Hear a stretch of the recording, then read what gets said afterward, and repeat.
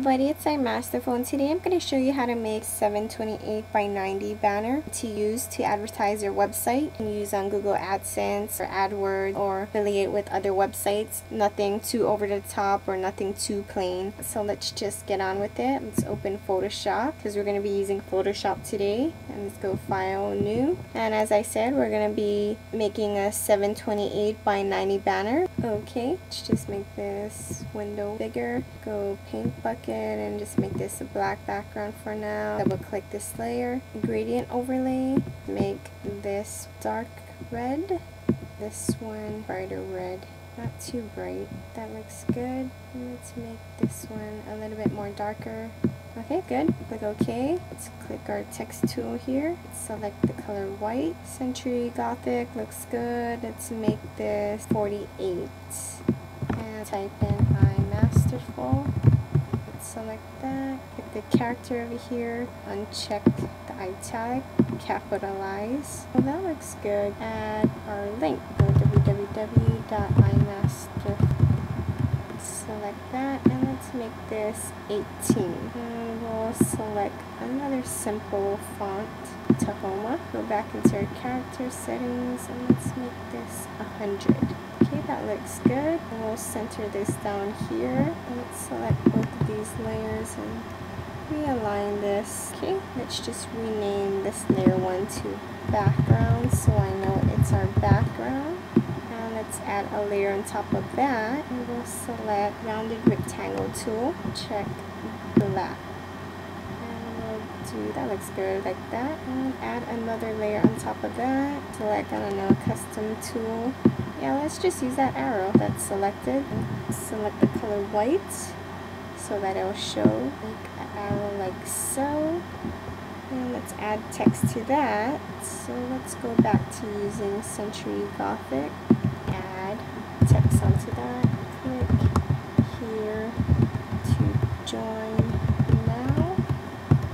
Sure our character is back to 0 spacing, and we'll align this. That looks good. Select all these three and then we align it more to the right. And let's rename these layers. So this one was the rounded tool and this is the arrow shape. Go back and select the background layer. Add a layer on top of that. Select the black color again. Select the ellipse tool or ellipse tool, and we'll make this even wider. And let's do, there we go. That looks good. Select the iMasterful as well as the link, and let's move that to the right. And you know what? Let's rename the layer 1 ellipse or ellipse tool. Add a layer on top of that. Go to my brush, and I made a brush iMasterful logo, our logo as you can see right here. And let's just lower it down to 110. Let's just pick the color white so you can see it like that. Put it there. Move the iMasterful and the link a little bit more to the right to make the link color red, not too bright, a little darker red like that. Let's go back to our background layer and let's add text, and we'll take out the capitalizing, and let's just put our quote, just about anything and everything, close quote. We'll make this 14, and how about we make this italic. There we go. Let's realign this and select the background layer again and add a layer on top of that. Use the ellipses tool again. Color black selected, and let's just make that. Move it down, and it's this ellipse tool, and let's just duplicate that.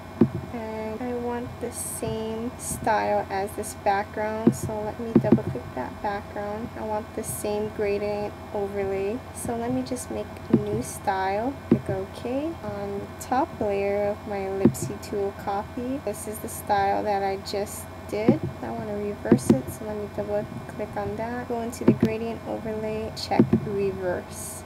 Go edit, free transform, make this smaller so my black background shows. Align this, and we'll add another layer, and this time let's add another of our logo, but we'll just add the M logo, as you can see right here, the M logo, and we'll make 37. So let's just select the white tool and put an M there, and maybe the black one will be better. Double click that, color overlay, and select black. Okay, so there we go, and let's rename this M. Go to iMasterful layer, and let's duplicate that layer, and we'll uncheck the original layer, and let's rasterize this iMasterful copy, and let's add a layer on top of that. Click our rectangular marquee tool here, make a small little selection like that. Go to our gradient tool, put this to 50, and let's click on here and lower the opacity to 0. Click here and lower the opacity to 0.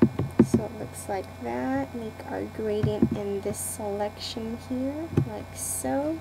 Okay, let's go edit, free transform, and let's just tilt this. And let's just go marquee tool, create clipping mask, so it just shows on the letterings of the iMasterful. If I move this, it just shines through the lettering. So let me just open my animation window here, duplicate this frame by clicking down here, and let me go back to frame 1, make sure my marquee tool is selected, and let me just put this in front of the eye so it doesn't show. Click frame 2 and drag it after the L where it's not showing.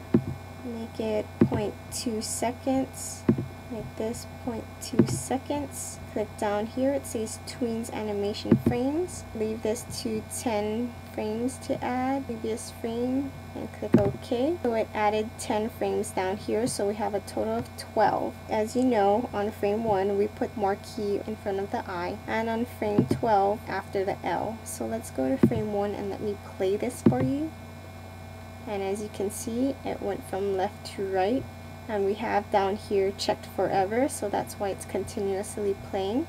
If we had it select once and we go back to frame 1 and play it, it'll just play once from left to right, and that's it. But we want it forever, so it's going from left to right, but I want it to go back from right to left as well. So let me select frame 1, duplicate frame 1, and take this duplicated frame and put it after frame 15 or 12 actually. Okay, and so let's select frame 13 and let's add tween animation frames because you want it to go back to left. Frames to add, yep, leave it at 10. Previous frame, replay it now. Go back to frame 1 and let's play it. It's going to go from left to right, right to left, and then back again because it's playing forever. But let's add a pause in between and make it 1 second.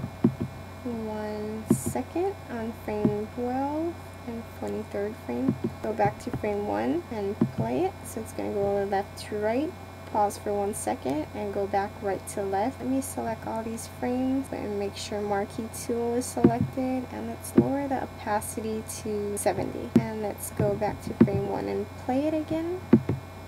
And that looks so much more better. It's not shining as bright. Save this so that it'll play like that. All you have to do is just go to File, Save for Web and Devices. Make sure you save it as a GIF file and make sure the colors is 256. Save. Let's save it on our desktop and let's name it Banner.